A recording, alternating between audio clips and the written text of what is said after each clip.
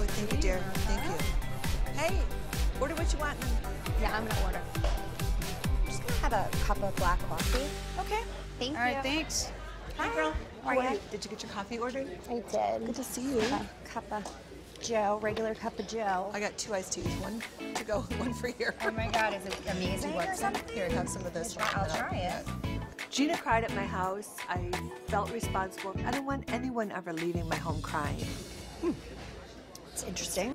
So I want her to know that I'm here for her. And if I can encourage her or help her, just even look at the other side of all this, I just want to open her eyes a little bit. How are you doing? You have plans this weekend? My parents are actually visiting. They're amazing. Yeah. How old are they? They're probably like my age, right? They're like early 60s. Okay. And they are celebrating their 40th wedding anniversary this year. Yeah. Divorce was never an option for our parents' generation. Yeah, for sure. You know? Back in the day, marriage was respected. This generation, it's like changing shoes. Like I'm gonna change partners. I feel like my parents. Here's your Thank you so much. Okay, no room for cream, right? Thank you. No, thank you.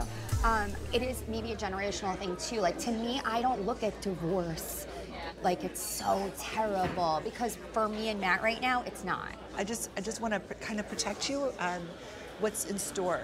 I get what you're saying, but it really hurt my feelings when you said that I didn't have a moral compass.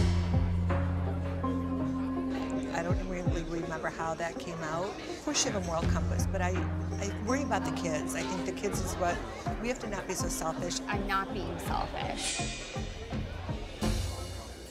Thank you for watching. If you want to subscribe, click here. If you want to see more, click here.